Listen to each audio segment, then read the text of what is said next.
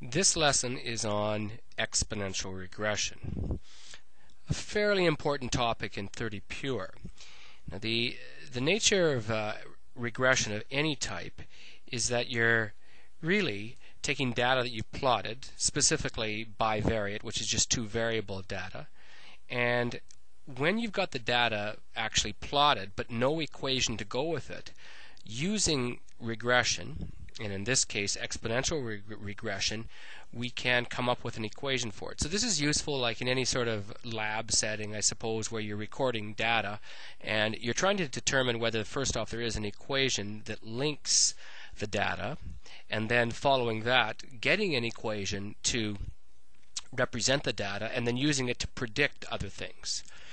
It's calculator based. The non-calculator based ones are really time consuming, so everything you do is based on calculator operations. So I will show you how we do that, and starting with an example. So the calculator will determine the equation that best corresponds to the data. Okay. So let's take a look at this data. There's a very small sample size for this. X is equal to 1, 3, 5, 7, 9, and then the corresponding y value. So there's no application for this. Quite often there will be one, but in this case no, just the data, a few simple points. Now we don't have anything to go on with this. We don't know what the relationship is between x and y, and we do not have an equation that we could use to figure out what y is equal to, say, when x is 6 or 10 or something like that.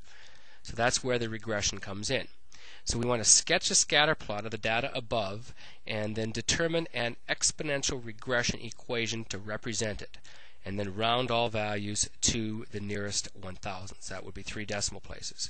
So I will bring up the graphing calculator and then let's take a look at it. So we turn on our calculators. So we're on. And to do this operation, we go into the Stat menu, which is right in the middle of the calculator, right there. And in the Stat, this is where we enter our data in our lists. Now we've got to be a bit careful because if we do have things in our lists, we have to clear them. So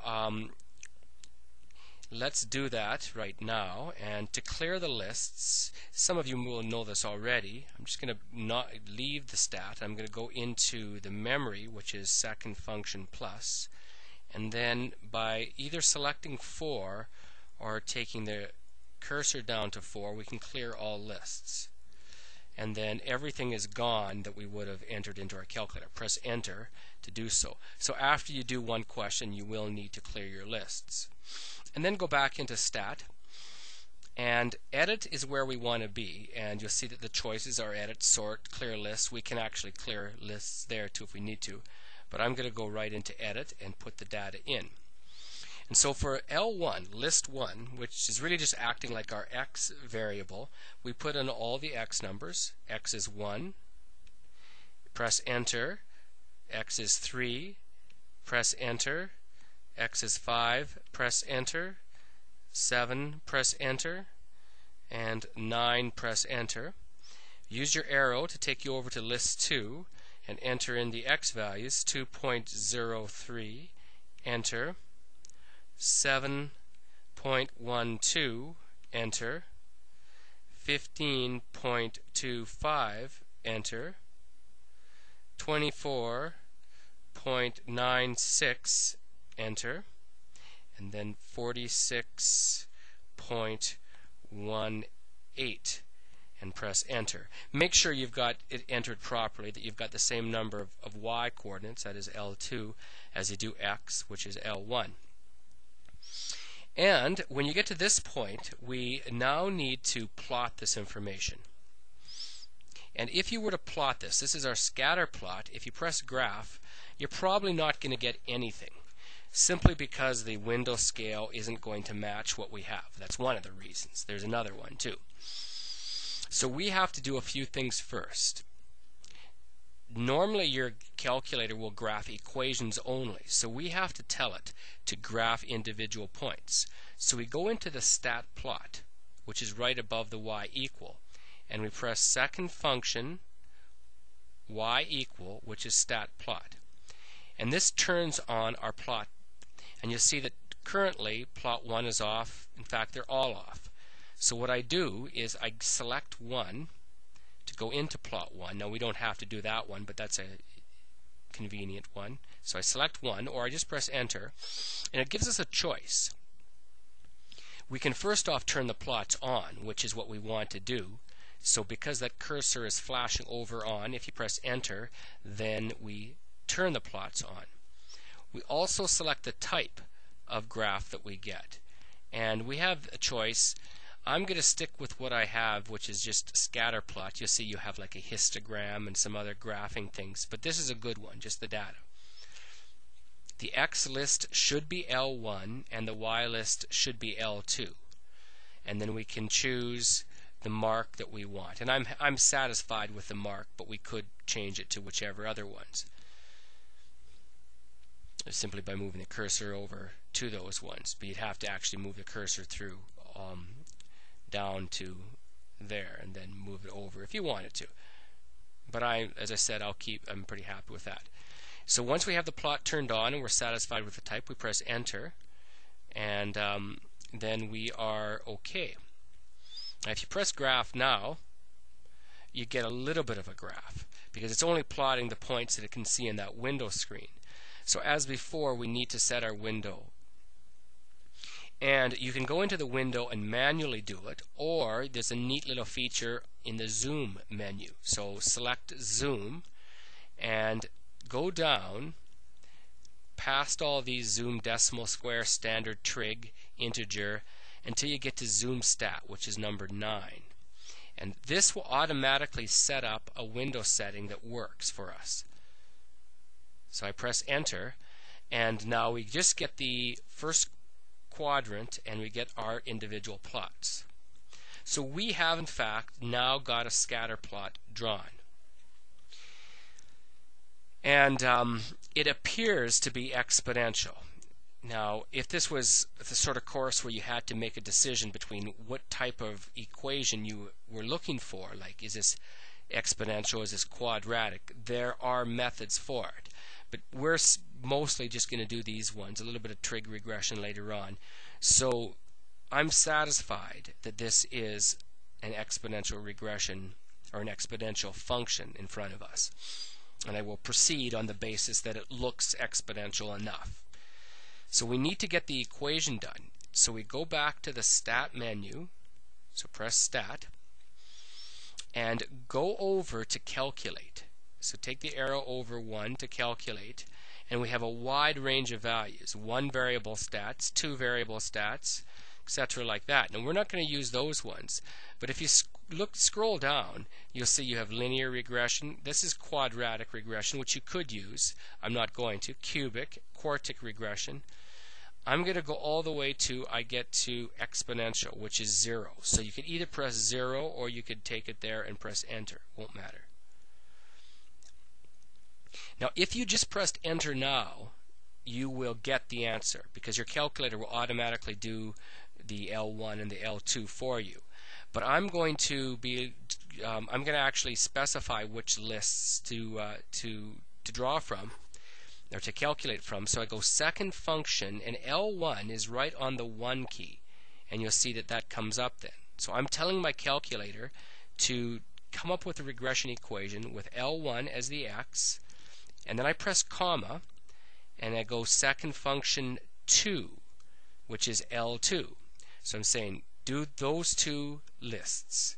I put another comma up, and I'm going to now tell the calculator, once it's calculated the regression equation, to copy that into the y equal editor.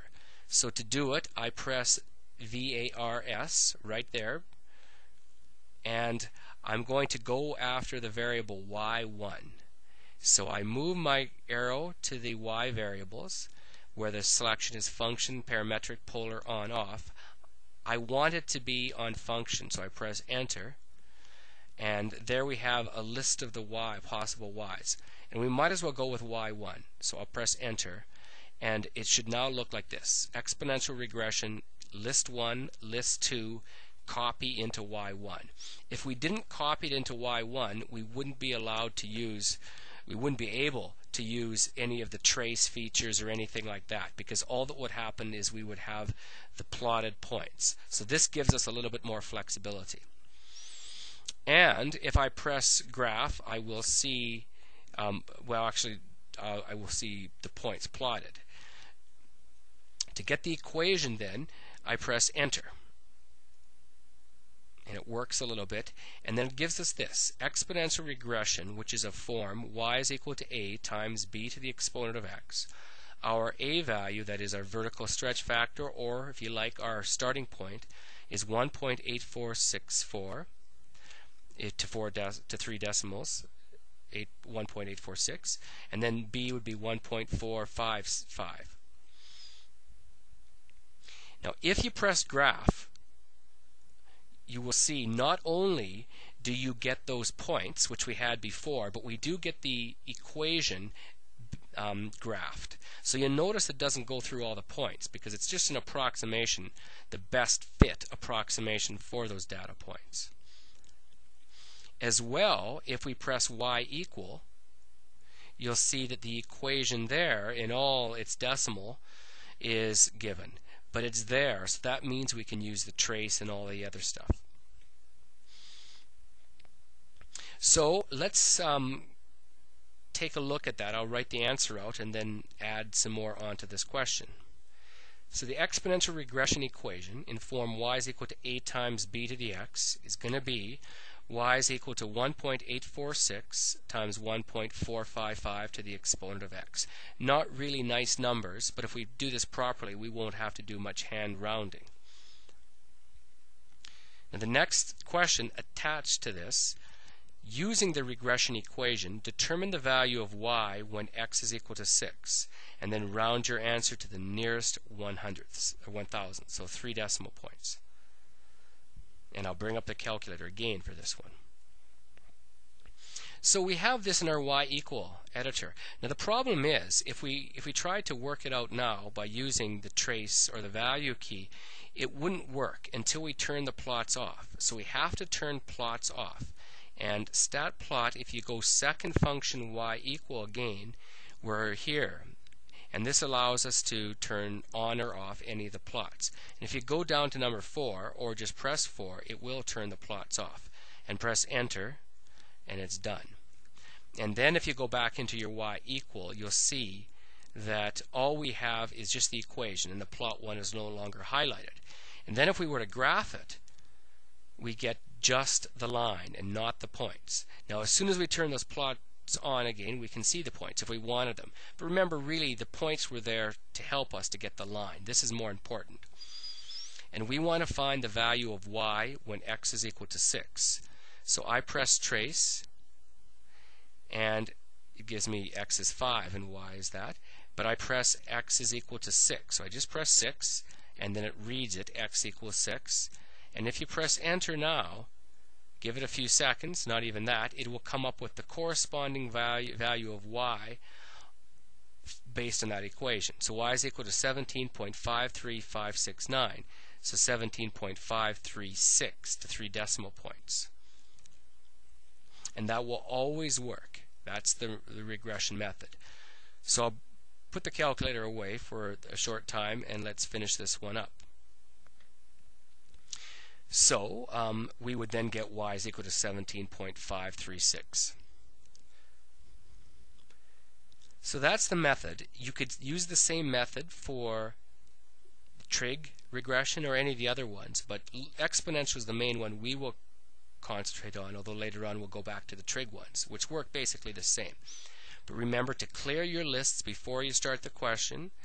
Then remember to enter the data into your lists and go after the regression, select the right regression feature and let the calculator do the work for you. Thank you for your time.